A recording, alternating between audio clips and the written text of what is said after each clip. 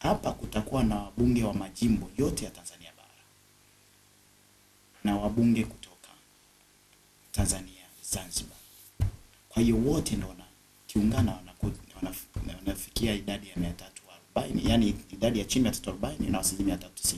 Lakini pia tulikuwa tunaongozwa na vitu vingi. Kuna matakwa ya makundi ndani ya jamii. Mfano, kuna wabunge watakaowakilisha watu wenye ulemavu 5. Uwezo ukaliacha hili kundi kwa sababu imefika sasa wakati wa Tanzania tuweze kuona mchango wa Tanzania wenzetu licha ya upungufu alionao kwenye maumbile, lakini wana vipawa kwa ajili ya mchango wa taifa letu. Lakini pia kulikuwa na kuzingatia usawa wa jinsia. Unapoenda kwenye misingi hii lazima uweke idadi itakayo kupeleka kwenye malengo haya, kwa sababu kama nchi tulisharidhia na kujiingiza kwamba kama taifa lazima tuhakikishe tunatekeleza usawa wa jinsia katika mihimili yote ya dola. Kwa hiyo tukaona ni vyema tuweke idadi na tukwenda kwenye kueleza msingi wa usawa wa jinsia, mfano kwamba jimbo litakuwa na watu wangapi, tukasema hii itaingia kwenye sheria. Ila tuweke idadi ili uwezeshe mfano jimbo moja kuwa na mwanamke na mwanaume kwa kadiri ya sheria na tume kwa kadiri ya tume ya uchaguzi na sheria itakavyokuja kuanisha masuala ya uchaguzi. Kwa hiyo tulitaka kuweza kukidhi matakwa ya sasa ya makundi yaliyo ndani ya jamii wa Tanzania. Kwa kimsingi tumetoka 75 kwa sababu 75 ilikuwa inalenga eneo dogo tu la serikali ndogo ya muungano. Na hili inaenda sambamba na hata baraza la mawaziri. Tume ilipendekeza wasizidi 15. Lakini hawa 15 walikuwa wamependekezwa na tume walikuwa wanashughulikia mambo 7 tu ya muungano, ambao of course niseme yaliyokuwa wameandika moja kwa moja, ingawa ukisoma rasimu ya pili ndani yake kulikuwa na masuala ambayo ni ya muungano yameelezwa, lakini wamekataa kuyataja kwenye orodha ya muungano. Sasa kama masuala ya muungano tu 7 ulikuwa umetaja wasizidi mawaziri 15. Sasa hivi tunaendelea na muundo wa serikali 2 tulionao, ambao ni matakwa ya tafiti nyingi zilizofanywa na watafiti kama Nyalali. Of course tuseme ni matakwa ya Tanzania kwa sababu asilimia zinazochukua kwenye taarifa zile ni matakwa ya Tanzania. Ni kwamba kwa muundo huu sasa, na maana tunakuwa na mawaziri watakaoshughulikia masuala ya muungano na yasiyokuwa ya muungano. Ndio maana unaona idadi imeongezeka. Tofauti na tume ilikuwa imejikita tu kwenye serikali ndogo ya muungano. Kwa nyongeza swali hilo ni kwamba ni kweli mapendekezo ya tume ya bunge dogo ni bunge la muungano, kwa minajili kwamba tungekuja kutengeneza katiba ya Tanganyika. Na ndio position, ndio msimamo au mtazamo uliokuwepo kwamba tungekuja kuwa na chemba ya Tanganyika ambayo yumkini ingeweza ikawa na wabunge wengi zaidi wa majimbo kama ilivyo sasa. Kwa hiyo tungekuwa na mabunge mawili, lakini bunge la Tanganyika ikawa na wabunge wengi, na hawa wabunge 75 ni wabunge kwa maana ya masuala ya yale majimbo ya kijamhuri. Naweza nikasema hivyo. Kwa hivyo msingi ni huo tu kwamba baada ya watu wengi kulizia mfumo wa sasa wa serikali mbili, utakuta mfumo wa majimbo umewekwa hivyo. Lakini niseme pia hata haya majimbo yalivyo sasa bado sisi tunapita huko kuangalia kuna majimbo lazima yagawanyike. Kwa hivyo unaona hiyo kati ya 340 to 390 nchi hii ni kubwa na inaendelea kupanuka. Unaona TAMISEMI juzi wametengeneza kata mpya, vijiji vipya, vitongoji na mitaa mipya. Automatically majimbo pia yataongezeka kadiri ya idadi ya watu inavyokuwa. Okay, mpenzi mtazamaji, sasa ni wakati wewe tumezungumza sana mesa kuu hapa na wageni wangu. Nichukue nafasi hii sasa kwanza kupiga simu. Piga simu sasa tuzungumze, uliza swali. Tuma ujumbe mfupi, nenda katika simu tumia ujumbe wako mfupi, andika BRG, acha nafasi, andika ujumbe wako. Baada hapo utume kwenda kwa 15401. Ujumbe utanifikia hapa, tafadhali fanya hivyo, ulizia, anza kuuliza kile unataka kukifahamu. Tafadhali fanya hivyo. Anza kupiga simu sasa tuzungumze pamoja, kila ambacho nadhani ni sahihi unataka kukifahamu. Kwenye line ya simu huyu hapa. Hello? Habari za studio mwandishi. Salama ndugu yangu, habari ya asubuhi. Nzuri, nimewafuatilia vizuri au waheshimiwa. Ndio. Lakini tuna tatizo kubwa kwenye nchi hii. Ndio. Watu kwenye kusema ukweli. Na kuwa mbaya zaidi, mtu ambaye anashindwa kusema ukweli ni kijana. yani sio babu wala sio mzee. Labda niseme hivi, ile mapendekezo kwenye ile rasimu ya Warioba ilipendekeza adhabu mbaya tena kubwa kweli kwa watu wanaokiuka maadili ya umma, kwa mfano kama rushwa na ufisadi. Idadi kubwa ya wabunge wa CCM ambao si waadilifu waliokuwa ndani ya bunge walijitahidi kulihozi lile bunge, kuligeuza kama vile la CCM na kupunguza kwa mfano kama zile adhabu kama zile alizopendekeza Warioba. Kwa mfano, aliona kwamba tumeshakuwa na sheria ya maadili ya umma, lakini rushwa haiishi, ufisadi hauishi. Ndio maana akaamua wananchi wakapendekeza kitu kikubwa zaidi, kwamba hawa watu wapigwe risasi hadharani au wanyongwe hadharani, ili watu waone kweli rushwa ni mbaya. Lakini 75% ya wabunge wa CCM waliokuwa ndani ya bunge na wakijitathmini wao sio wasafi, na mwandishi naye sio msafi, mwenyekiti, wakaamua kuchakachua eneo hilo. Hata kila Anastasia hawa ambao mimi nawafahamu tangu wakiwa chuo kikuu hapo, vijana wadogo hivi, kwa nini mshabikie hii dhambi ya kizee? Yani dhambi wanaofanya watu wazima kweli. Ukiangalia huyu Anastasia alikuwa kwenye kamati ya uandishi, lakini mwenyekiti wake ni kama baba yake mzazi, yani kwa umri. Kwa tufike mahala wa Tanzania, hebu tujenge mazoea kusema ukweli. Na sheria hii hatukutaka sisi wa Tanzania iwe kanuni iwe kama vile kanuni ya kurekebishwa na bunge. Tunataka iwe sheria ya kwenye katiba moja kwa moja. Na nikwambie mwandishi Kilala, waligundua kwamba hii adhabu itakuwa ni mbaya na wabunge wote watakwisha. Na ndio maana siku chache baadaye, wakati wamefanya hiyo dhambi, uliona pale bunge yule mwandishi amewajibika kwa ufisadi, kwa masuala yanayomgusa yeye mwenyewe. Anafikiria ile ya Warioba ingepita, ina maana alisalia angekuwa marehemu. Kwa hiyo kuna mambo mengi ambayo wazito wamechakachua, na vijana kwa sababu wamejazwa noti, wamebadilisha mawazo yao, yamekuwa kama ya wazee. Hiyo ni sehemu ya kwanza. Lakini sehemu ya pili, kuhusu serikali tatu hata kwenye mioyo yao hao vijana waliokaa hapo wanajua manufaa ya serikali tatu. Mwagama, nisaidie kitu. Sasa hivi tujikite kwenye miko na maadili. Tusiende kwenye serikali tatu hivi. Twende kwenye miko na maadili. Kwenye miko na maadili, hawa matajiri wanaoficha pesa Uswisi, hivi wanatoka wapi? Wanatoka Pemba. Wako hapa kwetu matajiri wa kupindukia ambao ni wanasiasa, na anasema kwamba pesa zao wataandika na mwenye umri wa 18 si na nini. Hilo swala halipo. Watu sasa hivi wanacheza na pesa. Yani pesa zimekuwa nyingi mpaka mtu hawezi kuzimanage, mpaka ameenda kuzipeleka mbali zikakae huko. Kwa hiyo niseme kwamba kama swala la maadili, yani huo ni upofu kabisa ambao uko wazi. Na Chama cha Mapinduzi wala mimi sikitetei. Kama kuna mambo mazuri wamefanya tutawasifia, lakini kwenye eneo la maadili wameshindwa kabisa. Hata katiba hii ambayo wao wanaipigia kelele, wewe piga mahesabu. Hivi ni katiba gani ambayo watu wanaoipushi na kuipeleka ni kundi la watu fulani, na ukiwachunguza wote ni wa CCM. Hata akina Anastasia hao ni wa CCM. Ndio wanaopeleka katiba kwa nguvu iende mpaka tangazo la rais kwamba mimi nasema kula ya maoni itakuwa tarehe fulani.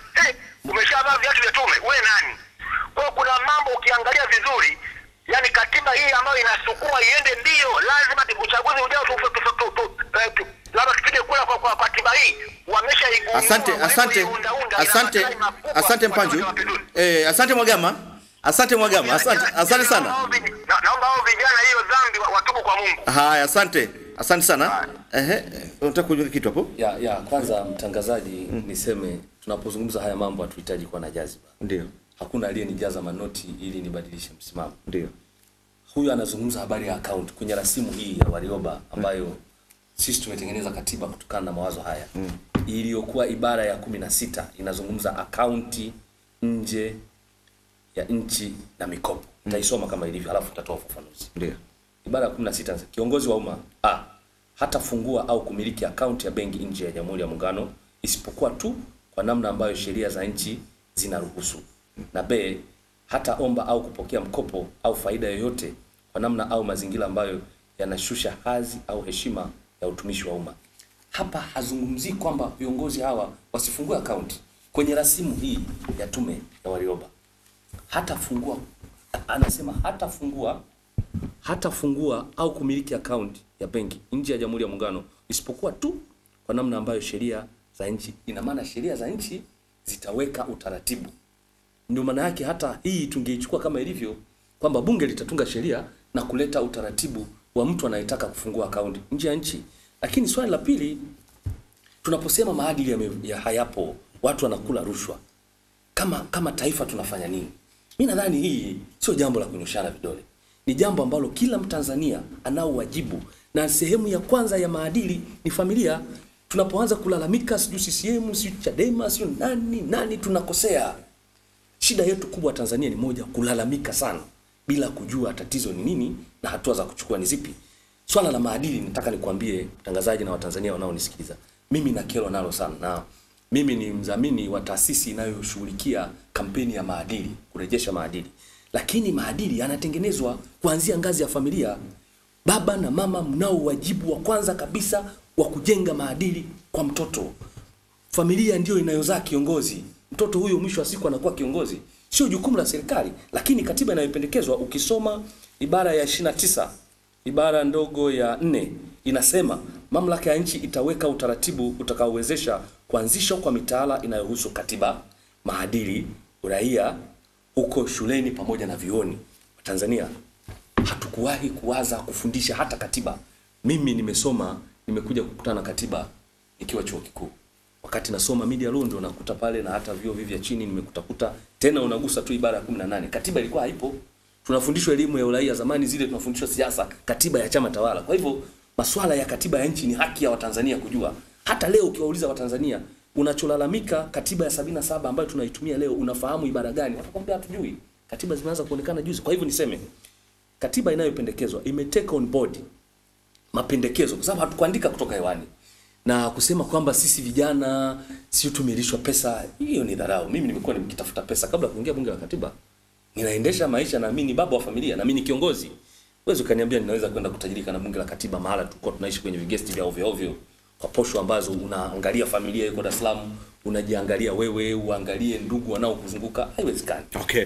Kwa maelezo haya hapo, naomba kabla bwana Mpanja hajaanza kitu, naomba yatupeleke moja kwa moja kwenye mapumziko mafupi.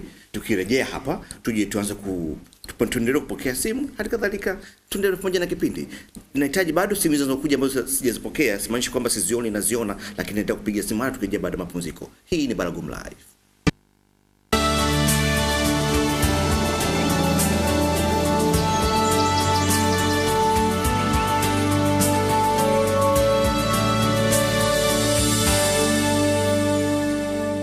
Iwe bojo, J millions nimerudi tena bwana.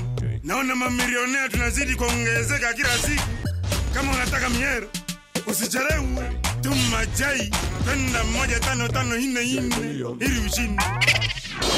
Shinda J Millions. Kuna nafasi ya kujishindia milioni 100 kila siku.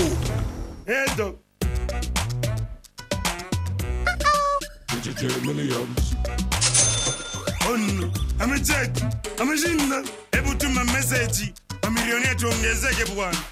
Tuma J kwenda 15544 ili kucheki kama wewe ni mshindi. Maisha ni murwa.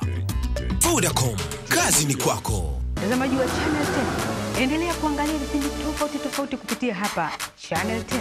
Ni Channel 10 pekee inayokuwezesha wewe mtazamaji kuangalia vipindi mbalimbali vinavyotokea hapa nchini na nje ya Tanzania. Kwa maswali, maoni au ushauri, tafadhali tuandikie CH10. Acha nafasi, andika ujumbe wako, kisha tuma kwenda nambari 15401. Endelea kuangalia Channel 10. Channel 10 kilicho bora kabisa.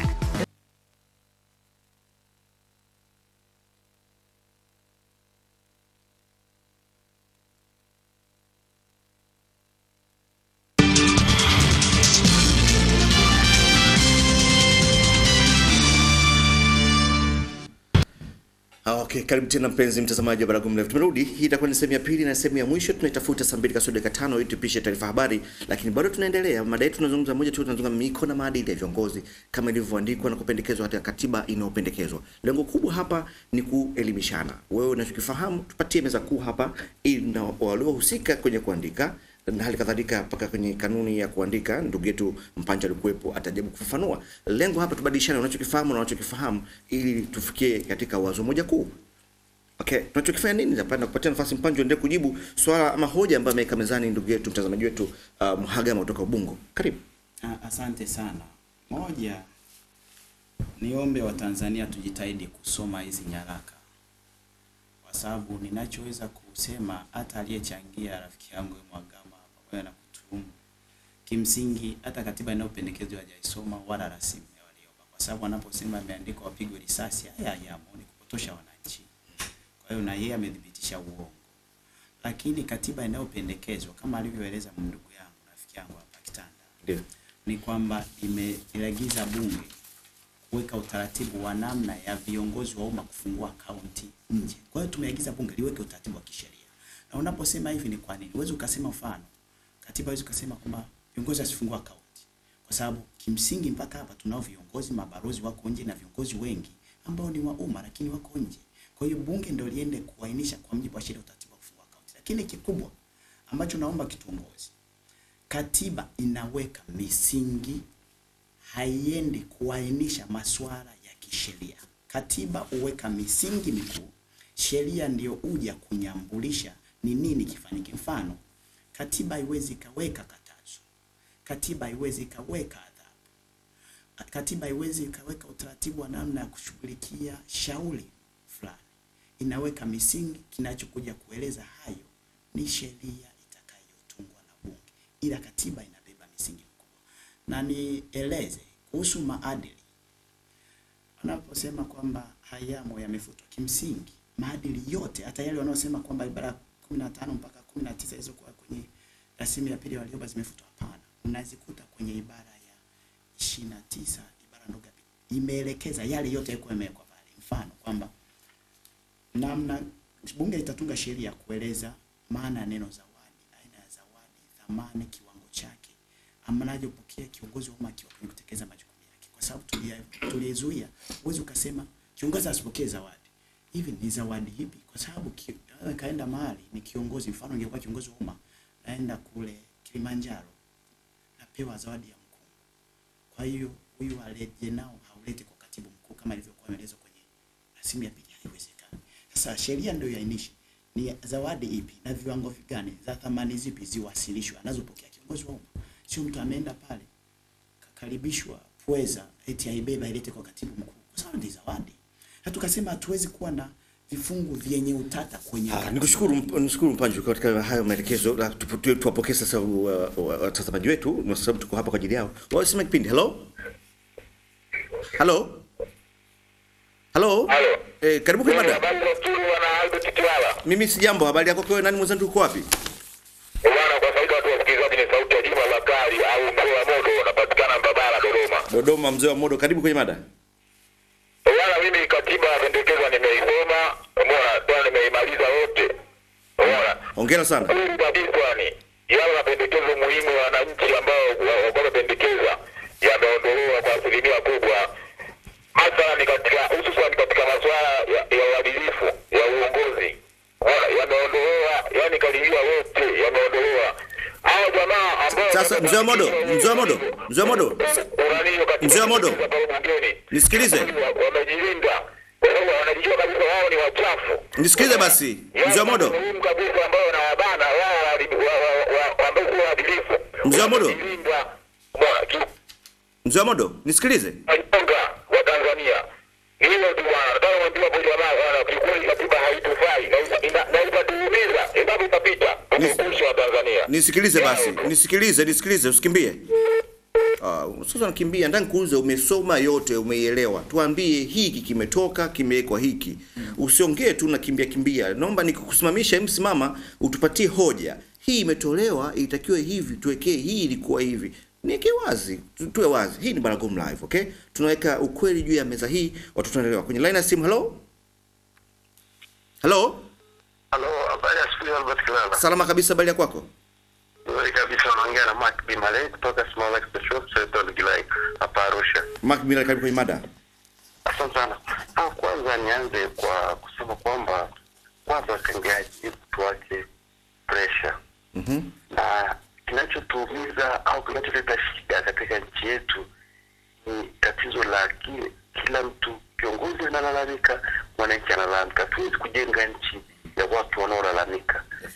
Unapoona tatizo sio kulalamika, sema hiki tufanye. Sasa kila unapokuja na kulalamika na kutoa shutuma ambayo hujui, tusipende kulishwa maneno. Tuseme kile kitu ambacho unakijua, umekielewa na unaotolea ufafanuzi. Neno moja kwenye mada. Karibu. Swala la maadili. Mimi nafikiri katiba kwanza. Katiba ile ni sheria mama.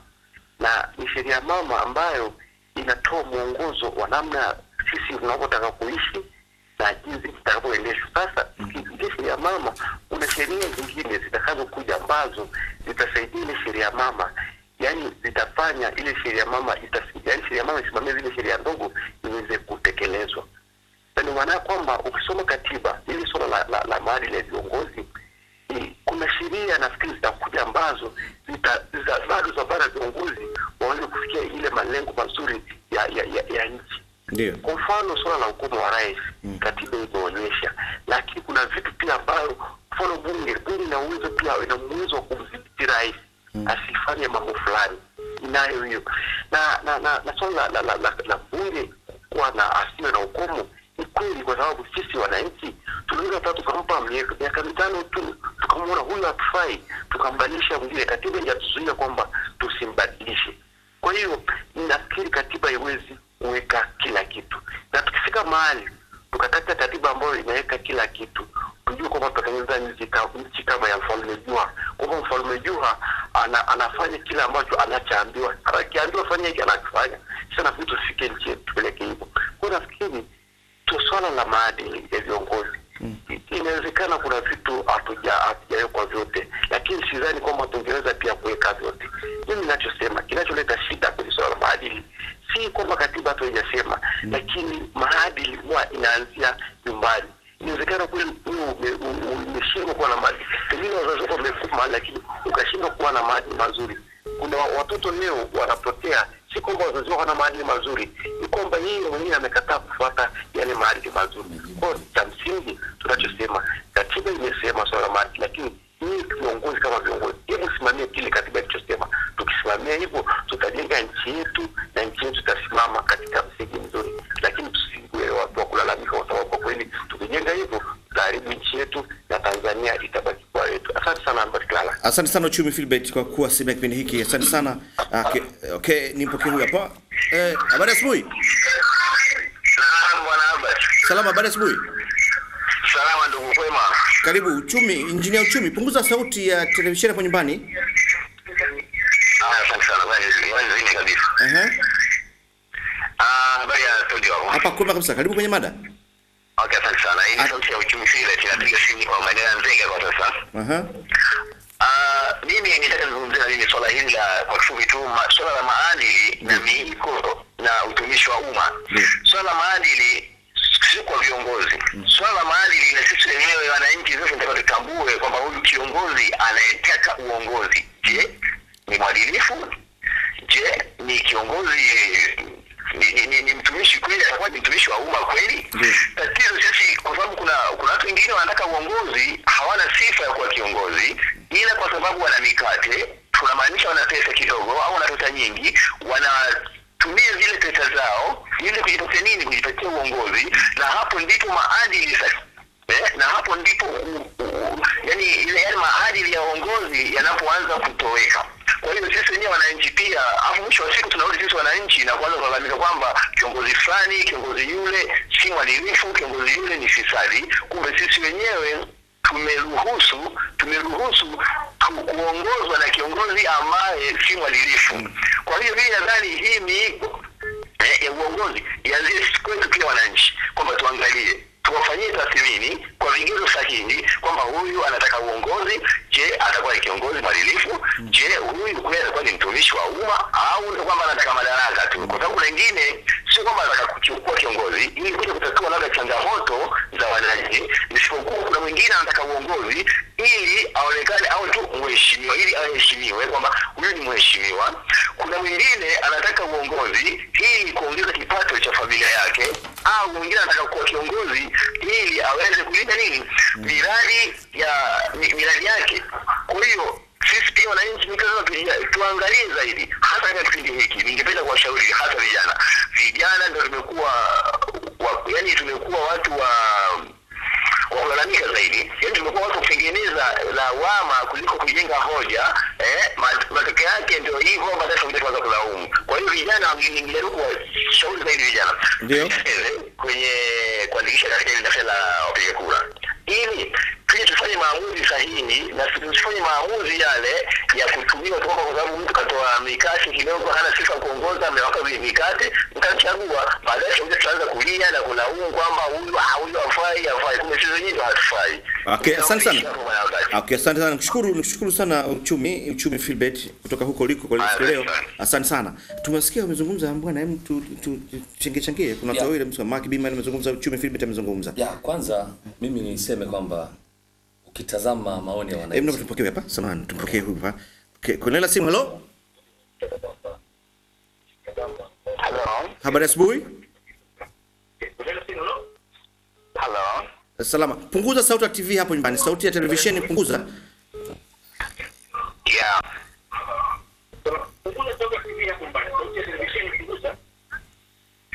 Hello. Tunakusikia sasa. Karibu.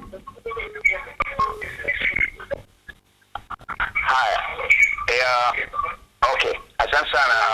Morning King Albert. Karibu. Salama. Karibu. Asante. Shanzuri. Mimi nilikuwa naongea napiga kwenye maadili kwamba ni kweli tunafanya kwa statistics. Labda ningewauliza ndugu zangu viongozi hawa kwamba hii tume ya maadili toka ilipoanza imewajibisha wangapi? Imewahi kupokea malalamiko mangapi?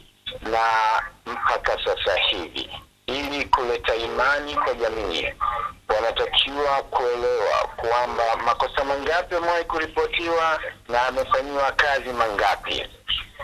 Itaonyesha uwepo wao na imani kwao. Hilo la kwanza. Kwa sababu wananchi wanadhani kama haina mshiko, kwa sababu wanaoyasikia ni mengi. Kwa mfano, watu na wabunge wamelalamisha kwamba watu fulani wana maakaunti nje, hatujasikia wao kuchukua hatua. Matatizo kama ya escrow yalianza siku nyingi yakisemwa bungeni, haikuwezekana, ingawa huko mwisho tumeona kazi zao zinaonyesha matumaini. That's one. Lakini pia tukubaliane kama wanavyosema kwamba maadili yanatokana, Watanzania ni walalamikaji sana. Mimi nadhani sivyo. Sehemu nyingi tumeambiwa Watanzania ni walalamikaji. Mtoto hazaliwi mlalamikaji, ila pale anaponyimwa haki zake, atakapokuwa tendewi yale anayodhani ni halali kwake, hapo ndo anatumia njia nyingine kama kufikisha ujumbe. Ni wanalalamika kwa sababu hawajaona kutendewa haki. Lakini la mwisho kwangu mimi kwamba tusijipongeze kama uongozi huu wa maadili unavyosema kwamba Watanzania wameelimika sasa hivi kwamba mtu hata ukihongwa au rushwa bado watakutupa chini, uendelee mbele. Hizo data kama mnazo nadhani ni chache na hazifai. Rushwa ipo, imekithiri kutoka kiwango cha chini sana. Nyie ni vijana mliochaguliwa, tunaombeni mtoe data.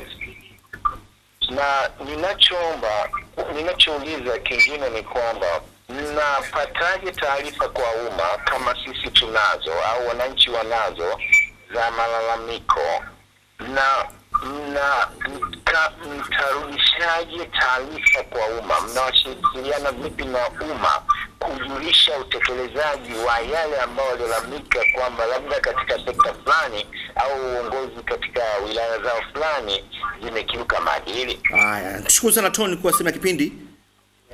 asante sana na show nzuri. You are the morning king. Thank you indeed. Thank you. Haya, hebu kujibu haya. Lakini hapa kuna kitu kama Tony kama haja anadhani nyinyi mtoka tume ya maadili labda mtoe takwimu wangapi mmefanikiwa na nini na nini. Lakini naamini Mpanju have something to speak. Asante. Kimsingi nadhani kaka Tomo amewasha TV sasa hivi katukuta katikati. Akadhani tunatoka secretariat ya maadili. Kwanza Watanzania naomba wajue kwamba mpaka sasa hivi hatuna tume ya maadili ya viongozi. Tuna secretariat ya maadili. Na kimsingi sisi hatutoki secretariat ya maadili. Sisi ni Watanzania ambao tulibahatika kuwa sehemu ya bunge maalum la katiba, ambao tulienda kuhakikisha makundi yetu. Mfano mimi nilienda kuhakikisha watu walemavu, wala sikwenda kuhakikisha CCM. Lakini tulienda. Ila ni mwanachama wa CCM. Kuwa mwanachama sio dhambi. Sema basi ndio Mpanju, usitafune maneno. Ngoja nikwambie. Niambie. Kuwa mwanachama sio dhambi kwa sababu sisi watu walemavu na mimi kama kiongozi wa masuala ya watu walemavu tumekuwa tukipigania ujumuishwaji wa watu walemavu katika maeneo yote ikiwemo vyama vya siasa. Kwa hiyo kuwa na haki ya chama chochote ni haki yangu. Sasa lakini pia kujisifia kuwa mwanachama chama kinachotawala ni busara, ukajisifia tu kwamba mimi kwa tatizo nini. Ndugu yangu pia si mwana CCM, yeye yuko upande mwingine, upande wako mwingine tofauti. Ngoja nikwambie. Hoja iliyonileta hapa sio kutangaza kwa umma kwamba ni mwanachama wa chama fulani. Nimekuja kueleza yaliyokuwa. Haya, karibu Mpanju. Anaitwa Mpanju. Karibu sana. Nieleze. Kwanza kimsingi hoja ya Tom kuhusu secretariat ya maadili na udhaifu wake inajibiwa na katiba inayopendekezwa. Tulichokifanya ukienda kwenye sura ya 15 ya taasisi za uwajibikaji, sehemu ya kwanza ibara ya 228 imeanza kwa kuunda tume ya maadili ya viongozi ambayo inaunda chombo kikiwa ni chenye mamlaka kamili. Kitakuwa na mwenyekiti, makamu mwenyekiti na makamishna wasiopungua 7, na upatikanaji wake utatokana na kamati ya uteuzi ambayo inaundwa na mwanasheria mkuu wa Jamhuri ya Muungano wa Tanzania, mwanasheria mkuu wa Zanzibar, jaji mkuu wa Jamhuri ya Muungano, jaji mkuu wa Zanzibar. Hawa wakikutana wanaunda kamati ya uteuzi na hao watu wanateuliwa na Mheshimiwa Rais. Sasa ni namna gani tumeliwekea nyenzo ya kuhakikisha hii tume inakuwa huru na inasimamia maadili kwa mjibu wa hiyo ibara ya 228 inasema ni chombo kitakuwa ni chombo cha kusimamia na kufuatilia mienendo na tabia ya viongozi wa umma, kuhakikisha inaendana na sheria ya maadili na miiko kadi itakavyotungwa na bunge na kwa mjibu wa katiba hii yenyewe. Lakini kikubwa kienda kwenye ibara ya 231 imesema hii tume itakuwa ni chombo huru ambacho hakitaingiliwa na mtu au mamlaka yoyote katika utendaji kazi wake. Na namna gani kitakuwa huru? Serikali imeagizwa kwenye ibara ya 234 kwamba ihakikisha inatenga fedha za kutosha, nyenzo na rasilimali za kuwezesha tume kuweza kufanya kazi yake. Sasa kienda kwenye 230 pale imeeleza majukumu ya tume: kufuatilia na kuchunguza mienendo ya viongozi wa umma, kusimamia sheria ya maadili na miiko, kuhakikisha inatoa mapendekezo na kuchukua hatua na maamuzi dhidi ya viongozi waliokiuka maadili na miiko ya viongozi. Ni tofauti na mazingira tulionayo sasa hivi, tuna secretariat ambayo sio chombo huru, akina mamlaka. Lakini kingine kuhusu namna walivyobanwa viongozi wa umma, nendapo katiba inayopendekezwa itapita. Ukienda kwenye ibara ya 6 imeainisha misingi ya uongozi bora katika Jamhuri ya Muungano, na imeeleza ibara ya 6 kwamba katika utekelezaji wa mamlaka na shughuli zozote kwa mjibu wa katiba hii, misingi ya utawala bora iliyoainishwa kwenye ibara hii itafuatwa na kuzingatia na taasisi ya serikali, afisa wa serikali au mtu yoyote aliyepewa dhamana ya moja, na hapa ndipo hata wananchi wanaguswa, kutumia au kutafsiri katiba hii. 2, kutumia au kutafsiri sheria yote. 3, kutekeleza ama kufanya maamuzi ya sera za kitaifa. Na misingi yenyewe, msingi sasa ipo 10. Sisi tumeipanua, wenzetu walikuwa wameunganisha kwenye tunu za taifa, lakini tumeiweka hiyo ni misingi itakayowabana na tumeiweka ikawa 10. Moja ya msingi ni uadilifu. Mwingine ni uwajibikaji. 3, demokrasia. 4, utawala wa sheria. 5, haki za binadamu. 6, ushirikishwaji wa wananchi.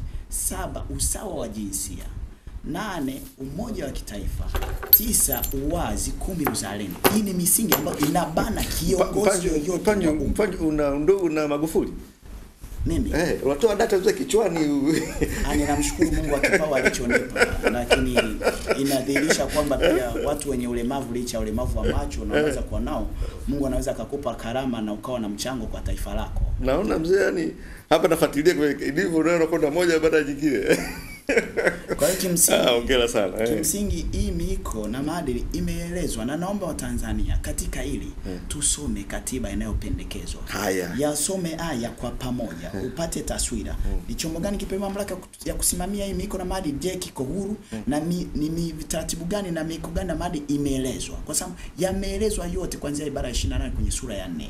Kwamba kiongozi wa umma akiwa katika utekelezaji wa madaraka yake ni vitu gani asifanye. Hakikishe maslahi yake ya gongana na maslahi ya umma na ya jamii. Hakikishe katika utoaji wa huduma anakuwa mwaminifu, mkweli na mwazi na anawajibika kwa umma.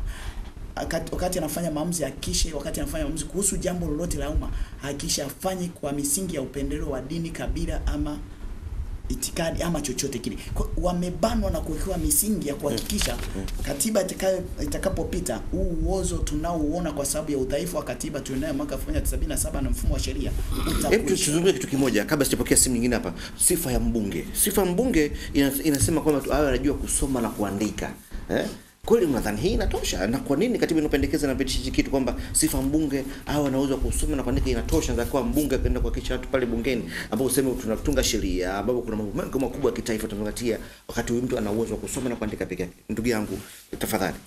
Kwanza ieleweke kwamba katiba yetu ya sasa na hata kwenye katiba inayopendekezwa kila Mtanzania ana haki ya kuchagua na kuchaguliwa.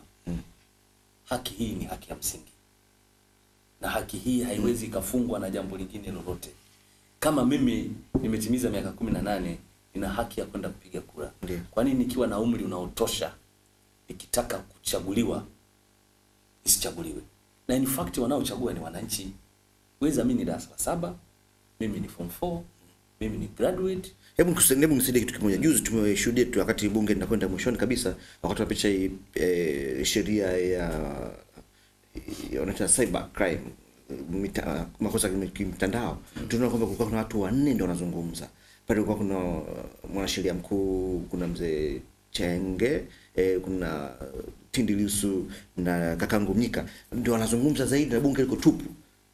Na sitakuamini kama wote ni darasa la 7, kwa nini kusiwe na sifa fulani huyu mbunge awe na taaluma fulani? Kwa sababu pale tunatunga sheria, simaanishi kwamba wote wana sheria, awe na taaluma nyingine ili kusudi aweze kuzungumzia ile taaluma kwa namna yake kwa kuzingatia na matakwa na maagizo kutoka kwenye wananchi wake walompigia. Lakini akiwa tu darasa la 7 anaanza kusoma na kuandika, usasi wangu ni kwamba anaweza kaa pale akakaa katika kupitisha na kugonga meza kwa sababu anayemtaka kumpinga ni msomi kushinda yeye, anaweza kujenga hoja vizuri. Hebu nisaidie Mpanjo. Asante sana kaka Kilala, kwanza umeeleza vizuri. Ile bunge letu lina maprofesa na madokta, watu wa degree wengi tu. Lakini kwa nini wamechangia 4? Ina maana ni viongozi wanaojituma, wanaoelewa wanachokifanya. Na hii wala haihitaji elimu. Hilo la kwanza. Haihitaji elimu. Haihitaji elimu kwa sababu nimekueleza kuna maprofesa madokta wangapi? Tunaowajua. Ni watu wangapi wengi? Kwa nini wachangie 4? Sasa hiyo ni namna mtu anavyojituma na kuwajibika. Ndio maana moja ya msingi kwenye katiba inayopendekezwa, kiongozi wa umma lazima uwe unaojituma na unayewajibika na unafanya maamuzi kwa maslahi ya umma. Sawa. Tupokee hii simu ndio inatupeleka tunaweza tukaita ya mwisho lakini sio ya mwisho. Kwa nini simu leo? Umepotea. Halo? Hali yako Albatikilala? Salamu, habari yako? Salama, unazungumza na Mwalimu Kenneth Mpemba na pia simu nikiwa Kagongwa kama mji wa dhahabu hapa. Kwa ufupi sana. Asante. Mimi nataka nianze kwa kusema kwamba uongozi Albatikilala ni karama. Ndio. Uongozi ni karama ya kuweza kutumikia umma ama karama ya kuweza kutumikia wananchi. Lakini Tanzania tuna tatizo moja kwamba wengi wamekuwa wakienda kwenye uongozi lengo sio kutumikia jamii, bali lengo ni kuchuma aweze kuongeza kipato cha familia yake. Ndio maana hata bungeni tuna wabunge wengi sana. Walioenda kule walio wengi ni kwa ajili ya kuenda kuongeza kipato cha familia zao na lengo sio kuongoza jamii. Na ndio maana imefika mahala tumekuwa tukiona kwamba wengi sana viongozi ni wafanyabiashara, na kwenye ufanyabiashara huko sasa ndiko ambako maadili yanakwenda kupotea, kwamba anaiba mali ya umma anahamishia kwenye biashara yake, ili kesho na kichukutwa mkimhoji anakuambia mimi hii mali nilipata kwa sababu ya biashara zangu, sijaiba kwenye mali ya umma. Inafika mahala, mimi nakumbuka usemi wa hayati Julius Kambarage Nyerere. Yeye alisema kwamba wewe chagua kimoja, kama unataka biashara achana na siasa, kama unataka siasa achana na biashara. Kwa maana ya kwamba wewe kama umeamua kuingia kwenye siasa, udili na uongozi tu, kutumikia umma. Kama umeamua biashara, acha siasa, kafanya biashara tu, kwa sababu ukichanganya mambo mawili, biashara na siasa, lazima umma utawaibia mali yao, utahamishia kwenye biashara zako ili kuweza kupoteza ushahidi. Na haya sasa mpaka leo hii Albert Kilala yanatukosti sana, kwamba mtu yupo kwenye siasa halafu yupo kwenye biashara, mwisho wa siku akiiba pesa kwenye siasa anahamishia kwenye akaunti yake, pengine iko nje. Inakuwa ni ngumu kuweza kumkamata, anakuambia yeye ni mfanya biashara. Na imefika mahala hata hao watu wa maadili, mimi imefika mahala siwaamini sana, kwa sababu hatuoni kazi ambazo wanazozifanya, hatuoni matunda yao.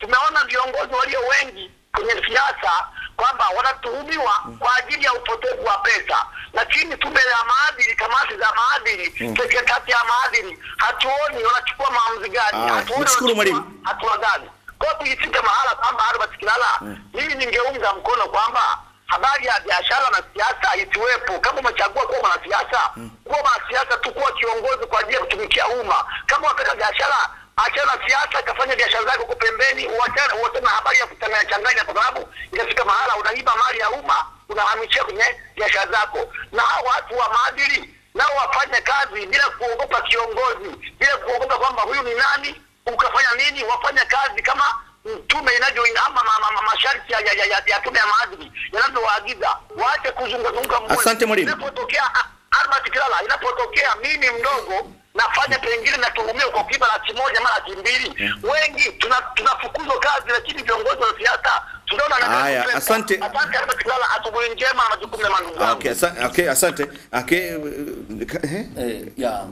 Mwalimu Kennedy ana uchungu, lakini nimwambie kwamba sehemu ya pili ya miiko ya uongozi wa umma, ibara ya 30, miiko, utii wa miiko ya viongozi wa umma, ndio imesema bila kuathiri masharti ya katiba hii, kiongozi wa umma ataheshimu na kutii maadili ya viongozi ya uongozi wa umma na miiko ya uongozi, na kwamba kipengele cha pili ndio kimesema bunge litatunga sheria. Sasa moja ni kuhusu utaratibu wa kumuondoa kazini kiongozi wa umma kutokana na kuvunja miiko na kukiuka maadili ya viongozi wa umma. Lakini mbili, vitendo ambavyo kiongozi wa umma hapaswi kuvitenda. Na tatu, ngazi au orodha ya viongozi wa umma wanaofungwa na sehemu hii. Kwa hivyo bunge, katiba inayopendekezwa itatunga sheria. Sasa hapa nataka nipafananishe na ibara ya 21 ya maoni ya tume.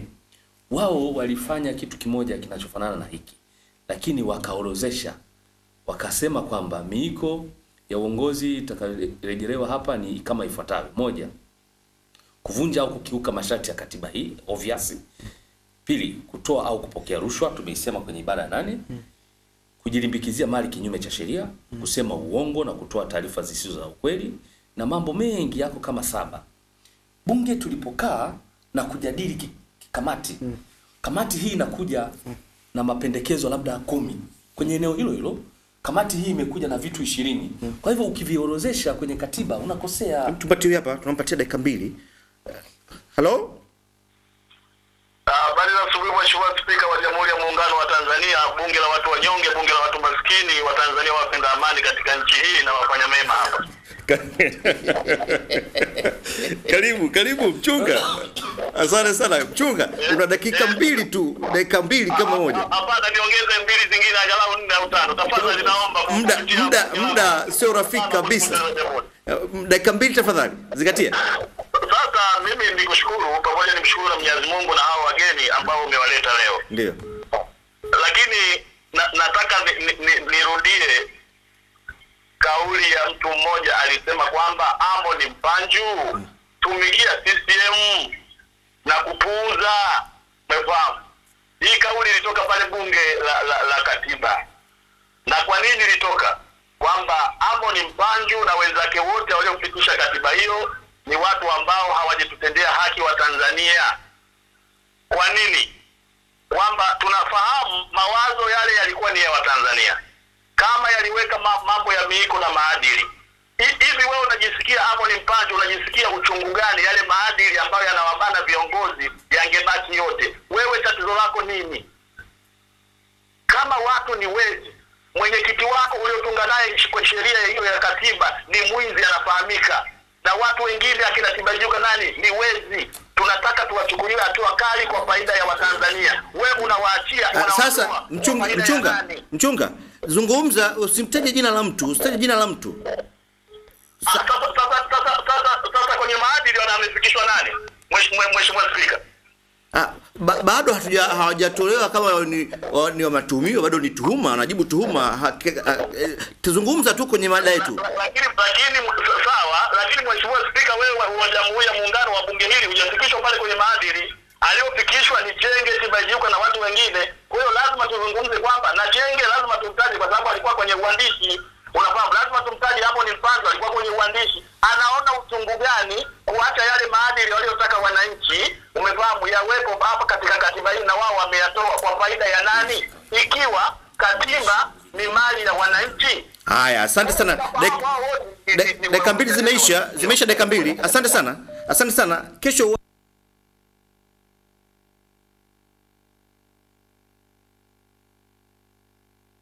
kwa sababu anatuhumiwa mambo mengi ambayo sijaona mantiki yake. Niseme kama ilivyo sehemu hii ya miiko na maadili ya viongozi wa umma, na sisi tumeiweka ibara ya 30. Ina ibara ndogo 2, ibara ya kwanza na ibara ya pili, lakini na sehemu 3. Wao hapa katika rasimu walichofanya waliorozesha hiyo miiko. Ndio. Sasa katika kuiorozesha tulikaa sisi tulijadili sana haya mambo kwa kutumia na nyaraka nyingine za ziada walizotupatia kama sheria ilivyoelekeza. Utakuta mambo haya 7 yanayowekwa hapa, sio kuwa muongo, kujilipikizia mali, kutoa siri za serikali, sio na mambo mengine. Yanazidi. Tunakuta kamati moja inapata vitu 20. Hivi utaviweka hapa? Kesho unakuwa na hiyo katiba. Kuna mtu anavunja miiko ambaye haikutajwa hapa. Atasema hapana, hiyo kwenye katiba haipo. Ndio maana tukasema katiba haihukumu, katiba inaweka misingi, sheria inatungwa ili misingi ile iwe accommodated kwenye sheria katika kutekeleza mambo ya nchi, katika kuadhibu, katika kusimamia ni sheria. Sasa sheria mama inabaki kuweka misingi tu, na watu wanachanganya kati katiba na sheria. Katiba haiwezi kaorozesha vitu hivi na viko clear hapa. Tumesema kwamba mtu utaratibu wa kumuondoa kazini kiongozi yote ambaye anafanya mambo ya fyongo. Umeelezea vizuri. Mpanjo, naomba zungumza kwa dakika moja kama mbili ili tuzungumze kitu kimoja muhimu sana kwa ufupi. Asante. Moja, hata uliokuwa unasema kwa kitanda yapo kwenye ibara ya 28. Kujua ya kiongozi kuwa mkweli, muwazi, mwaminifu na mwadilifu. Kwenye ibara tunasema ni 29. Na pia imeainisha namna ya kuwajibisha viongozi na kuchukua mali zao kama wamekiuka maadili. Mpanjo, hebu nisaidie kitu kimoja.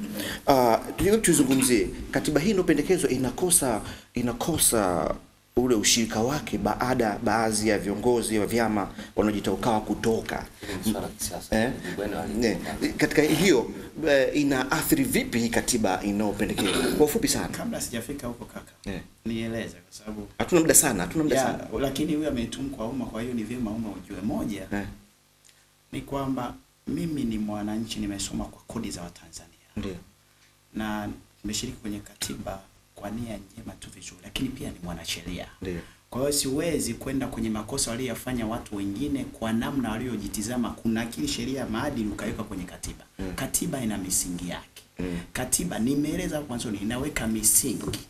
Nidhamu, tozo, utaratibu wa kushikilia mashauri yanaingia kwenye sheria. Kwa hiyo ndio maana haya yote leo kwenye sehemu ya maadili ya rasimu ya pili hatukuyafuta, yamewekwa vizuri na tukaelekeza bunge litunge sheria kila eneo. Hakuna eneo lililoachwa. Kwa hiyo Watanzania naomba msome, msipotoshwe, la kwanza.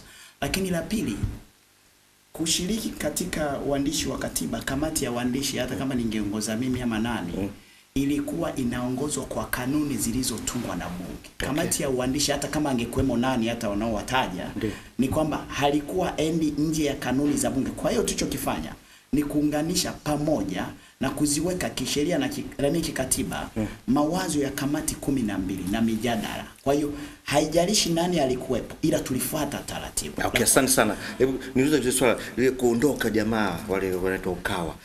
Imeima vipi walali hii katiba ama nini kizungumzwe? Hili swali zuri sana. Katiba hii sio kwamba haina uhalali. Katiba hii ina uhalali kwa mujibu wa sheria mabadiliko ya katiba. Ndiyo. Kwa sababu tulichohitaji ndani ya bunge la katiba ni kupata two-thirds. Baada ya kuwa draft hii imeletwa, imesomwa, imejadiliwa, inapigiwa kura. Ndiyo. Lakini kisiasa ina athari kidogo. Kwa sababu mimi pia nafanya siasa, athari yake ni lile kundi lililojiondoa. Likijua kwamba nje ya bunge hakuandikwi katiba. Ndiyo. Wamekuwa wakosoaji wakubwa. Na mara nyingi uongo ukiachwa unakuwa ukweli. Ndiyo. Dhana ya kwamba katiba hii mbaya imesemwa muda mrefu sana. Na hata sasa elimu inatolewa, tayari watu wameshalishwa vitu vingi. Lakini mimi bado ni wasi wa Tanzania. Nyaraka hizi sasa zinapatikana. Ndiyo. Kwa nini uambiwe? Tafuta hizi nyaraka. Soma. Mimi sitawasi wapige kura ndio wao, hapana. Mimi nitawasi wasome, waelewe kilichomo humu. Kama kinakidhi matakwa yao, waamue ama kuikubali ama waamue kama haikidhi kuikataa. Hii nchi ni ya kwao, nchi na Watanzania wote. Mpanjo, neno la mwisho? Neno la mwisho Mpanjo? Neno langu la mwisho kuhusiana na hilo swali langu ikiwezekana kama utajali. Neno langu la mwisho, kawaida unapofanya kitu si lazima kila mtu akiunge mkono kwa sababu ana mawazo yake.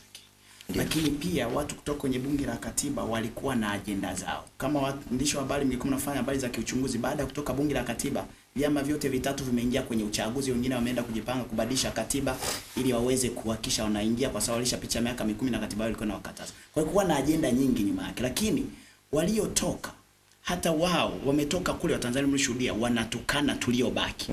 Wanatuita Interahamwe ni kikosi kinachoendesha mauaji kweli, wanatamka Lipumba. Sasa kuna vitu ambavyo havifai. Lakini pia mwisho wa siku niombe Watanzania na wanasiasa na watu wote, maslahi ya taifa ya nchi yetu ni zaidi ya hisia zetu, ni zaidi ya vyama vyetu, ni zaidi ya dini na mitazamo yetu. Asante sana neno hilo. Niombe Watanzania tusome katiba inayopendekezwa na tuache lugha dharau. Alizozitoa Jusa bungeni yalikuwa ni bungeni na yeye nilimjibu pale pale. Sasa unapolezi hapa na wewe ni Mtanzania na kushangaa kwa sababu moja, yeye alinitukania kuhusu ulemavu wangu na mimi nilimjibu ulemavu naweza ni wangu unaonekana ni wa macho, yeye hajui, labda anaweza kawa na ulemavu uliojificha wa figo na kadhalika. Nilijibu nikamaliza. Sasa pia tusiende kwenye mambo ambayo anaweza kagusa kumtukana mtu kwa sababu ya alivyo, kwa sababu unaweza usijue kesho unajikuta unajiletea jambo kwa sababu ulemavu hakuna aliyeenda kwa Mungu akauomba. Okay, asante sana, kushukuru sana. Amon Mpanjo, yeye alikuwa mjumbe wa bunge la katiba na pia ni mwenyekiti wa chama cha walemavu. Nilikuwa naye Constantine Akitanda, yeye ni mwenyekiti wa CCK, hadi kadhalika alikuwa mjumbe katika bunge maalum la katiba. Mimi naitwa Albert Kilala. Tunafika mwisho kabisa kipindi siku ya leo, lakini kesho tutakuwa na hapa Diamond Platinum. Kumbuka kesho ni Ijumaa. Lakini je, unataka kufahamu nini kuhusu Diamond Platinum? Tuma ujumbe kwenda katika 15401. Anza na BRG, acha nafasi, andika ujumbe, uende kwenda katika 15401. Maswali hayo nitatumia kesho tutapokuwa naye hapa. Kumbuka ni Friday, tunashuka kabisa Baragumi na kwenda weekend, tunakutana tena Jumatatu. Lakini tukumbuke tena kesho saa 4 usiku. Tazama channel 10, kipindi kipya kabisa, tutazungumzia kitu inaitwa Mada Moto. Tutazungumza hapa pamoja, tutazungumza. Mwongozaji nitakuwa mimi Albert Kilala na timu kubwa kabisa, tukiwa na wageni wengi wa kutosha. Mada tukizungumzia mambo makubwa kabisa, tunazungumzia kwa nini Tanzania ni maskini. Tutazungumza masuala ya uchumi. Na kutakia siku njema. Ninashukuru wageni wangu studio. Mungu akujalie bwana kaka hapo ulipo. Asante sana. Nyosha mkono basi tukutane. Yes. Hapa. Yes. Asante sana. Okay, nakutakia siku njema imefanikiwa. Tukutane tena leo usiku saa 4. Asante sana.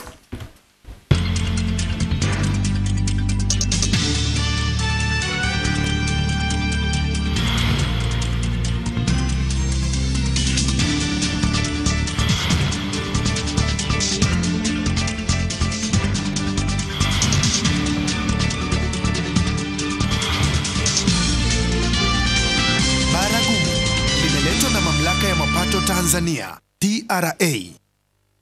Kama Mtanzania ninayependa maendeleo. Najua wajibu wangu kwa familia na taifa, hususan elimu. Najisikia furaha ninapoona shughuli za kimaendeleo kama vile ujenzi wa barabara na huduma za afya. Ndiyo maana mimi kama mfanyabiashara natambua umuhimu wa kodi katika maendeleo.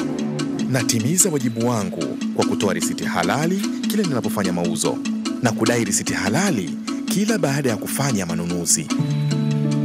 Ninapopata nafasi, huwa najaribu kuwaelimisha wafanyabiashara wenzangu kuhusu njia bora ya kielektroniki itumikayo kutoa risiti halali na kuhifadhi taarifa za mauzo. Ninafarijika kwa kutimiza wajibu wangu kwa familia na taifa kwa ujumla. Ukiuza, toa risiti. Ukinunua, dai risiti.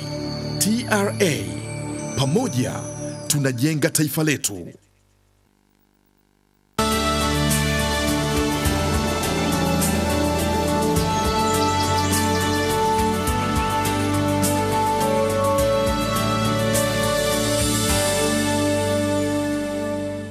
Ministry of Livestock and Fisheries Development, Fisheries Education and Training Agency.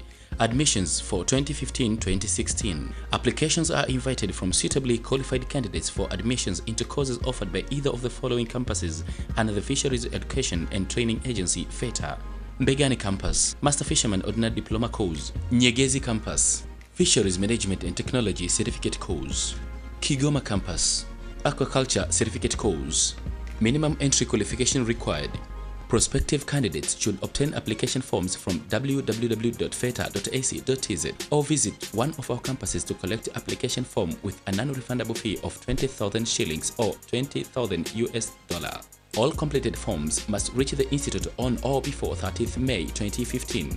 Applicants should enclose certified copies of their certificates in the Benki pay-in slip. Application should be addressed to The Lahe Hotels in Rock City, Mwanza. Imejengwa kwenye kilele cha miamba. Unaweza kubarizi na kupata kuangalia mandhari nzuri ya Ziwa Victoria. Ni mpya na ya kisasa. Ipo Ibanda Kabuhoro, Manispaa ya Ilemela, kilomita 13 tu. Maeneo ya Kirumba kutoka Mwanza International Airport. Mandhari nzuri, bustani nzuri, chakula kizuri, vyumba vyote ni daraja la kwanza. Parking ya kutosha na ulinzi wa kutumia mitambo ya kisasa. Bei ya huduma inayokidhi uwezo wa Mtanzania. Ndizo sababu zinazofanya The Lahe Hotels kuonekana huduma zake ni za kipekee zenye ubora wa kimataifa. The Lahe Hotels ni chaguo bora kwako kwa mikutano ya kibiashara na mapumziko.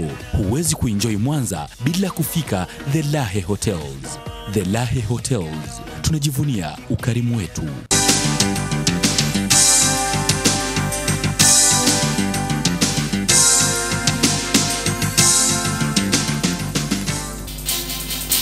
Serikali yaombwa kuchukua hatua za haraka kupeleka chakula cha msaada kukabiliana na tatizo la njaa kali iliyokumba wananchi wa wilaya ya Butiama mkoani Mara.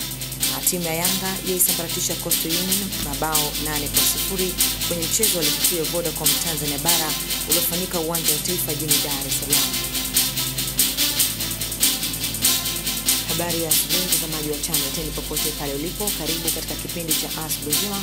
Msomaji wako ni mimi Pendekezwa, ambapo nitakusomea taarifa ya habari na baadaye utaungana nami katika uchambuzi wa vichwa vya habari na magazeti yaliyotufikia siku ya leo, na tunaanza na habari za kitaifa. Serikali imeombwa kuchukua hatua za haraka kupeleka chakula cha msaada katika kukabiliana na tatizo la njaa kali iliyokumba wananchi wa wilaya ya Butiama mkoani Mara, hali ambayo imesababisha wananchi hao kukosa milo mitatu. Taarifa ya mwandishi wetu Augustine Mgendi kutoka huko inafafanua zaidi.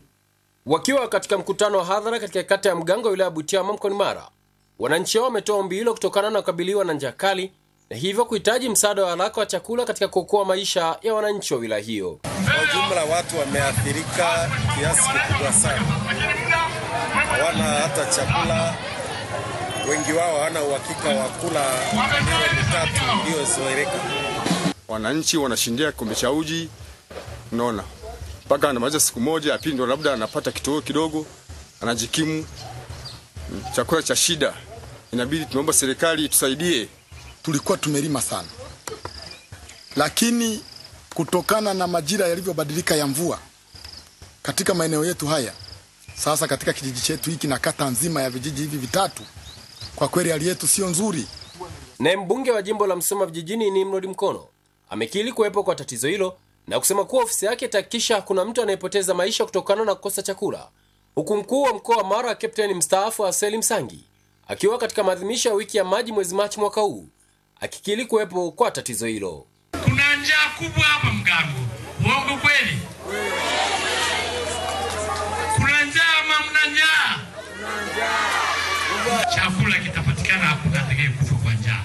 Kwa kipindi hiki wengine wangekuwa naivisha kwa sababu mara nyingi tunapanda mwezi wa pili. Lakini hali ya chakula ni mbaya sana. Tutakuwa na upungufu mkubwa sana kwa sababu vuli hatukupata chakula cha kutosha. Kutoka Butiama mkoani Mara, mimi ni Agustin Mgendi, Channel 10. Manispaa Ilala imeanza zoezi la kukusanya takwimu za wafanyabiashara wote wamiliki wa nyumba na majengo katika manispaa hiyo, lengo likiwa ni kupata taarifa na takwimu sahihi za wakazi wao na wafanyabiashara wote ndani ya halmashauri hiyo. Akizungumza na waandishi wa habari jijini Dar es Salaam, mkurugenzi wa halmashauri ya manispaa Ilala, Isaya Ngurumi, amesema zoezi hilo limeanza rasmi leo na litahusisha maeneo yote katikati ya mji na maeneo ya pembezoni. Katika kipindi hicho, watumishi wa manispaa watapita maeneo yote kwa ajili ya kukusanya taarifa mbalimbali za kodi, tozo, leseni na malipo ya aina zote, ikiwemo ushuru wa mabango, ambapo mabango yote ya ndani na halmashauri ya manispaa Ilala yatapimwa upya ili kujiridhisha na vipimo vya awali. Ili tufikie mahala pazuri, ili tuweze kutoa huduma sahihi, lazima tuwe na takwimu. Kwa hiyo takwimu zetu tumeona kwamba tujikite katika baadhi ya maeneo.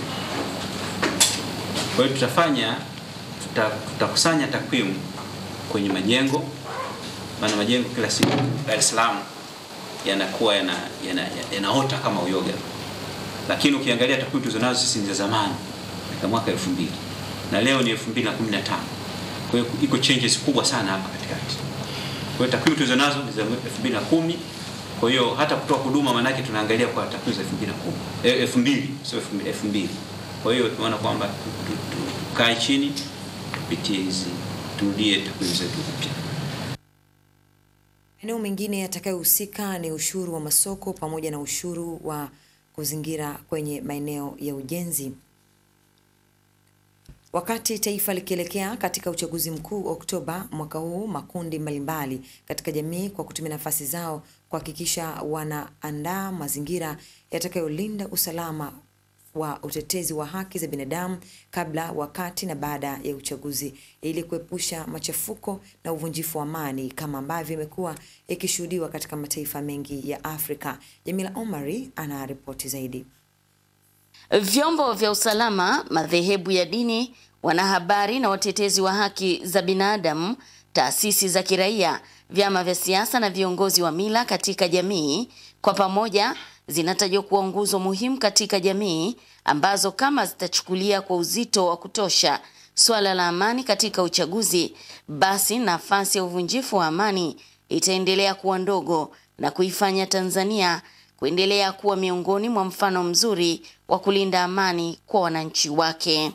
Kila mtu afahamu jukumu lake la kuhakikisha kwamba chaguzi zetu zinabakia kuwa ni chaguzi za usalama. Anayepaswa kuwajibika katika eneo fulani akawajibika vizuri, anayepaswa kutoa huduma fulani katika eneo fulani akatoa huduma ile ipasavyo. Vyama vinavyogombea uchaguzi nao vile vile watoe contribution yao ya kusema kwamba ni mambo gani ambayo tulifanya vizuri ambayo tungependa yaendelee kuenziwa.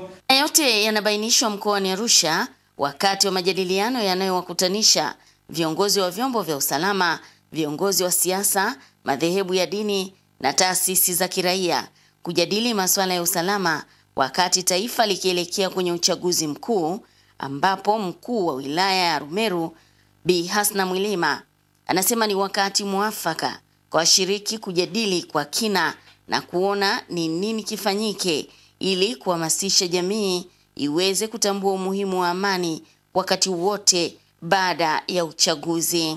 Tuachie uchaguzi uende kwa amani. Hata kama katiba inasema kila raia ana uhuru, lakini hatuna uhuru wa kuvunja amani. Tuna uhuru wa kulinda amani. Jamila Omar, Channel 10, Arusha. Baadhi ya wakazi wa mtaa wa Buguruni Mnyamani wameiomba serikali kuharakisha utekelezaji wa ujenzi wa mfereji ambao uliziba na kusababisha mafuriko makubwa kwenye makazi yao katika baada ya kutokea mvua kubwa. Channel 10 imetembelea katika mtaa huo wa Buguruni Mnyamani kuangalia hali ya utekelezaji wa uzibwaji mfereji huo na kujionea baadhi ya wakazi wakihangaika kunyonya maji hayo ambayo bado yapo katika mfereji huo.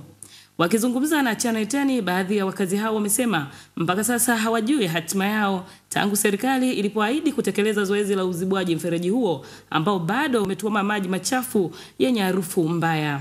Kipindi hiko walipokuja viongozi walipoondoka na ndio wakaondoka moja kwa moja, tujaona kiongozi wote mpaka hivi sasa kuja kutugia imani kwamba zoezi hili itafanyika kwa wakati fulani au tuvumiliane, baada ya wakati fulani tutafanya kitu fulani. Mpaka leo hatujaona zaidi ya pampu ndogo inavuta maji, na pampu yenyewe bado inasumbua na haina uwezo mkubwa wa kuvuta maji. Haijanyesha mvua, lakini kama ingekuwa imenyesha mvua watu wengi wangekufa hapa, kwa sababu yale maji ya kutoka huko ni mengi zaidi, na pakwenda akawa yatakuwa hakuna, bali ni kwenda kwenye majumba ya watu, uchafu wote na magonjwa makubwa yangetokea. Cha kukifanya ni kufanya haraka sana kutokana na hali ya mazingira yani inaweza kusababisha mazingira hatarishi hata kwa jamii, jinsi hii hali inavyozidi kuwepo, na hivi kwa sababu mvua imesimama. Changamoto ndo kama hivi, maji yanakuja sasa hivi haya sio ya mvua tena. Maji haya ambayo zinatoka kwenye mavyoo wapi haya sio mvua, ndio maana ukiona ya kijani sio maji ya mvua, kwa hiyo si kwa afya yetu inakuwa hatari. Mtaa wa Buguruni kwa Mnyamani ulikumbwa na mafuriko ambayo yalisababishwa na mtaro wa kusafirishia maji taka kupeleka katika mto Msimbazi kuziba na kupelekea wakazi hao kuhama makazi yao. Ikiwa ni siku kadhaa tangu kutokea kwa mafuriko katika mtaa huu wa kwa Mnyamani, mpaka sasa wakazi wanadai kwamba hawajui hatima yao. Nikiripoti kutoka hapa kwa Mnyamani, naitwa Victoria Robert wa Channel 10. Waziri wa Kilimo, Chakula na Ushirika Stephen Wasira amemsimamisha kazi kaimu mkurugenzi mkuu wa mamlaka ya ustawishaji wa bonde la mto Rufiji Rubada pamoja na mkurugenzi wa mipango na uwekezaji na mkurugenzi wa fedha na utawala kwa tuhuma za ubadhilifu wa fedha na matumizi mabaya ya uongozi katika mamlaka hiyo. Hii ni taarifa zaidi. Waziri Wasila amesema ni miaka kadhaa sasa kumekuwepo na minong'ono kutoka kwa baadhi ya wafanyakazi kuhusiana na utendaji mbaya pamoja na ubadhirifu wa fedha kutoka katika uongozi huo. Hivyo wizara imeamua kuunda tume ambayo imefanya uchunguzi katika utendaji wa mamlaka hiyo, ambapo iligundua kuwepo kwa utendaji ambao sio mzuri pamoja na matumizi ya fedha yasiyojulikana, ikiwemo fedha kiasi cha shilingi bilioni 2.34 ambazo matumizi yake hayajulikani, huko shilingi bilioni 2.748 ambazo zilitumika katika uwekezaji. Maelekezo ni kwamba kaimu mkurugenzi mkuu wa Rubada anaitwa Alois Masanja, mkurugenzi wake wa mipango na uwekezaji pamoja na mkurugenzi wa fedha wa bodi inaagizwa kuwasimamisha kazi mara moja kuanzia leo. Waliosimamishwa kazi ni pamoja na Alois Masanja ambaye alikuwa ni mkurugenzi mkuu wa Rubada, Tabu Ndatulu ambaye alikuwa mkurugenzi wa mipango na uwekezaji pamoja na Flores Mayai ambaye alikuwa mkurugenzi wa fedha na utawala. Mamlaka ya Rubada ilianzishwa mwaka 1970, lengo likiwa ni kuendeleza bonde la mto Rufiji na kuhamasisha uwekezaji katika sekta ya kilimo. Kutoka Dar es Salaam, Victoria Robert, Channel 10. Asante Victoria Robert. Mwisho wa habari za kitaifa. Mtazamaji, nikirejea nitakusomea habari za michezo.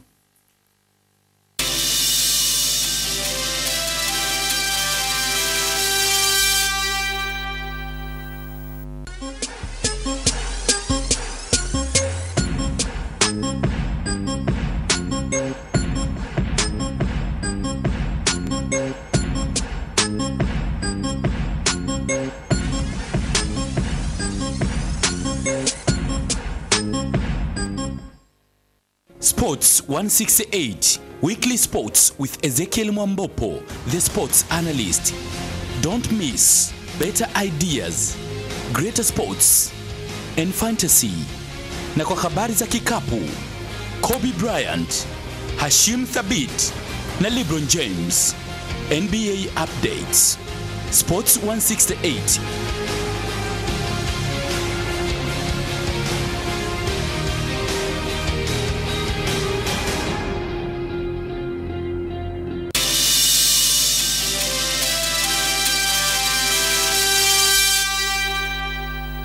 Na katika michezo ni kwamba timu ya soka ya Yanga imevuna kalamu ya mabao baada ya kuifumua Coastal Union ya Tanga mabao 8-0 kwenye mchezo wa raundi ya pili ya ligi kuu ya Vodacom uliofanyika kwenye uwanja wa Taifa jijini Dar es Salaam.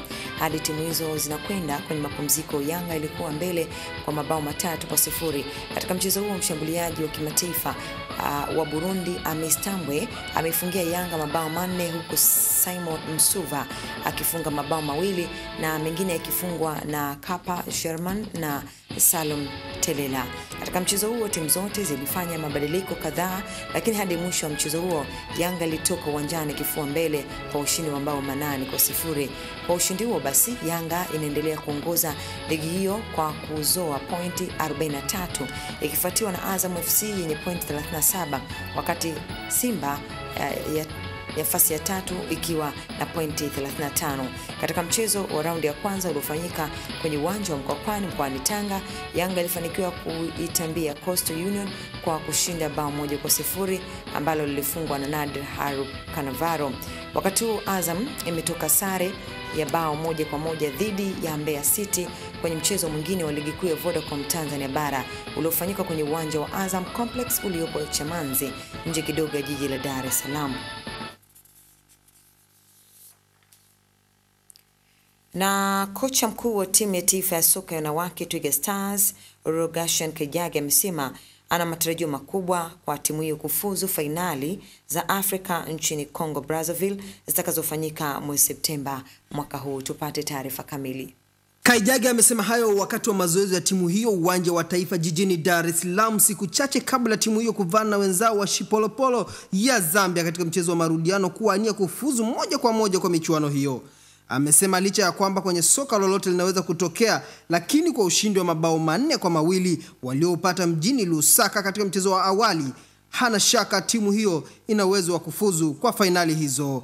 Wale Zambia sio timu mbaya, wala hatukushinda kirahisi, nilisema hayo. Kwa maana hiyo kama unasema si rahisi, basi ina maana uwezi kulala kusema kwamba tumeshinda hapa. Mimi nafikiri tunachotafuta ni kwamba tuone sasa hivi tunakuja kucheza na watu ambao wanaweza kufanya kama tulivyofanya wao.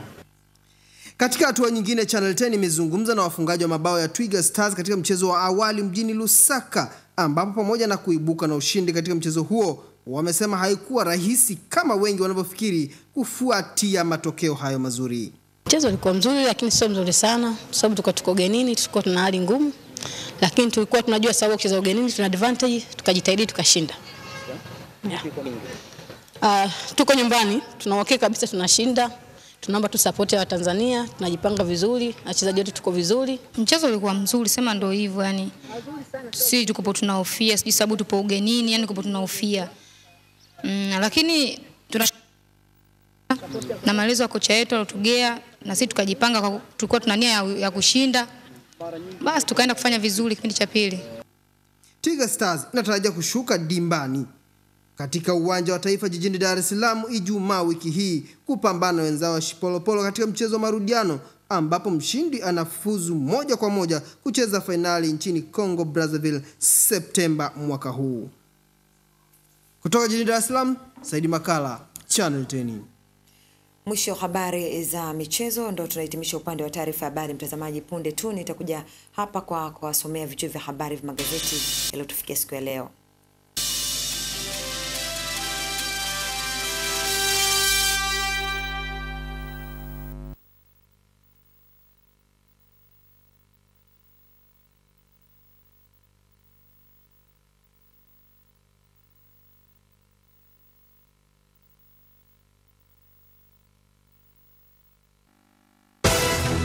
Katiba ya Jamhuri ya Muungano wa Tanzania, ibara ya pili, inatoa haki ya kuishi kwa kila raia bila kujali rangi, kabila wala dini. Channel 10 inasema sasa basi kwa mauaji ya ndugu zetu wenye ulemavu wa ngozi, yani albino. Binadamu wote ni sawa, tupendane. Ujumbe huu unaletwa kwenu na Magic FM na Channel 10. tufunge safari. Oktoba mwaka huu ni mwaka ambao Watanzania wanachagua viongozi watakaoliongoza taifa hili kwa miaka 5 ijayo. Kwa mujibu wa Katiba ya Jamhuri ya Muungano wa Tanzania, Channel 10 kama kawaida itakuwa nawe kukuletea mfululizo wa vipindi vya elimu ya mpiga kura na umuhimu wa uchaguzi mkuu, kupata fursa mwananchi kueleza aina ya kiongozi unayemtaka ili aweze kujumuika nawe katika kukabiliana na ujinga, umasikini, maradhi, rushwa na uharibifu wa mazingira. Kiongozi atakayelinda na kuzitunza rasilimali za taifa sambamba na kuhakikisha kila Mtanzania ananufaika na maliasili tuliyonayo. Tufunge safari ni kipindi kinachoanza safari nawe mtazamaji, kuanzia kwenye mchakato wa kupata katiba mpya hadi siku ya uchaguzi mkuu na baada ya uchaguzi mkuu. Ni kila siku ya Ijumaa kuanzia saa 2 kamili hadi saa 3 kamili usiku. Channel 10, kilicho bora kabisa.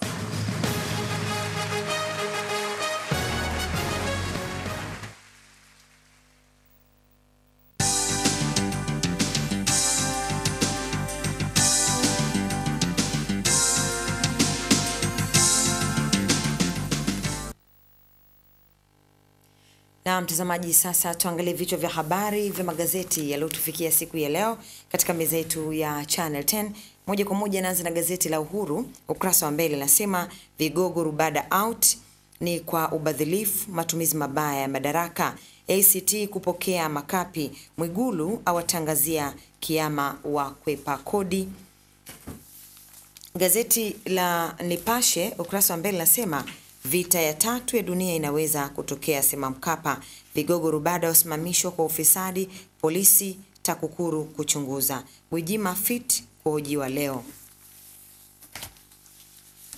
Taifa Letu nasema kwamba Jaji Lubuva apewa mtihani mzito, ashinikizwa kuunganisha kura ya maoni na uchaguzi mkuu. Kikwete kumvaa Kawambwa ubunge Bagamoyo. Wasira anza kuonyesha makucha. Gazeti la Mtanzania ukurasa mbele nasema wazazi wa Mtanzania, Al-Shabaab wafunguka, wadhani alikuwa shuleni muda wote, yabainika alitoroka tangu Novemba 2014, ni mwanafunzi wa kidato cha 5, mkuu wa shule afichua siri. Vigogo Rubada wasimamishwa kazi. Gazeti la Zanzibar Leo nasema Tanzania yaongoza mageuzi soko la hisa EAC. Dr. Shein awaonya wachafu amani, awataka vijana kulinda muungano. Jambo Leo ukurasa wa mbele asema Zito aibua mazito, asema alianzisha ACT Wazalendo kwa sababu maalum, asema kiongozi anayebeza usalama wa taifa ni wa ajabu. Waziri awafukuza kazi wakurugenzi Rubada. Mfumuko wa bei watikisa thamani ya shilingi ya shuka. Gwajima apigania afya yake, asema hataki kusikia swala la kuhama wala tamko la kova. Raia Tanzania anasema Askofu Gwajima sasa njia panda. Uraia wa gaidi wa Kenya utata. Ole Sendeka apata mpinzani Simanjiro. Gazeti la Tanzania Daima ukurasa wa mbele na wanasema Ukawa waofia JK kuongezewa muda. Mbowe asema wapinzani hawatakubali. Dr. Slaa kaidi watoa kauli nzito. Serikali yafuta ujira za walimu, ni swali hilo. Gazeti la Majira wasaka uraisi CCM wafanyiana fitna, yadaiwa ni mbinu inayolenga wananchi wasijue sifa zao. Kamati maalumu yaundwa kuratibu habari zinazoandikwa. Mtandao unaohusika kuratibu mkakati huo nao waanikwa. Gwajima mikononi mwa polisi leo. Taboa mgomo wa madereva ni batili. Wasira afyeka vigogo 3 kwa ufisadi, ni Rubada wahusishwa na ubadhilifu wa shilingi bilioni 2.34. Gazeti la Rai ukurasa wa mbele nasema Loasa pinda waigawa UWT. Mwenyekiti katibu watofautiana, wenye viti wa mikoa warubuniwa. Gwajima abeba siri nzito. Ulinzi ukaguzi kila kona. Gazeti la Habari Leo vigogo 3 wasitishwa kazi. Rubada wahusishwa kutafuna bilioni 2.3 za wawekezaji Rufiji. Ripoti ya Tinga TAKUKURU. Auawa kwa kupeleka waganga kijijini Kilimanjaro. Gwijima yupo tayari kwa mahojiano, asema wakili. Mtazamaji, sasa tuangalie magazeti ya lugha ya Kiingereza. Anaanza na gazeti la Daily News ukurasa wa mbele, nasema rubada yasimamisha kazi vigogo watatu ni kuhusiana na ubadhilifu wa fedha kiasi cha shilingi bilioni 2. Na vile vile tume ya uchaguzi Zanzibar iko tayari kwa uchaguzi mkuu wa mwaka huu unatarajiwa kufanyika mwezi Oktoba. Bei ya nafaka kupaisha mfumuko wa bei. Kumradhi, bei ya nafaka kupandisha mfumuko wa bei. Gazeti la The Guardian, viongozi wa juu rubada wasimamishwa kazi ni kufuatia matumizi mabaya ya fedha ya shilingi bilioni 2. Na vile vile JICA na Wizara ya Viwanda ina mpango wa kuwasaidia wajasiriamali. Sasa tugeuze kurasa za nyuma za burudani na michezo. Naanza na gazeti la The Guardian. Nasema kwamba wakati mashindano ya mchezo wa golf kwa nchi za Afrika Mashariki yakitarajiwa kuanza, yaelezwa kuwa kutoonekana kwa wa Tanzania. Gazeti la Daily News ukurasa wa michezo nasema Tambwe aiua Coastal Union ya Tanga ni katika ligi kuu ya Vodacom, ambapo timu ya Yanga ilifunga mabao 8-0 baada ya kuifunga Coastal Union. Sekafa na TFF yampongeza Leodegar Tenga kwa kuteuliwa tena. Timu ya taifa ya Taifa Stars kuvana na Super Eagles ya Nigeria katika mechi ya awali ya kuwania kufuzu kwa michuano ya kombe la mataifa ya Afrika AFCON. Na wacheza golf wa Tanzania watakosa kushiriki mashindano ya mchezo huo yanayoanza leo nchini Kenya. Gazeti la Habari Leo kurasa michezo, Yanga yatuma salamu Tunisia yaifanyia ukatili Coastal Union. Tanzania kuivaa Nigeria Misri AFCON. Gazeti la Rai michezo, Chan kipimo cha mwisho kwa Noj. Gazeti la Majira, Yanga hii ogopa kabisa, Tambwe nuksi yaichanja Coastal, chale 8 mwilini, Azam FC ya uweka ubingwa rehani.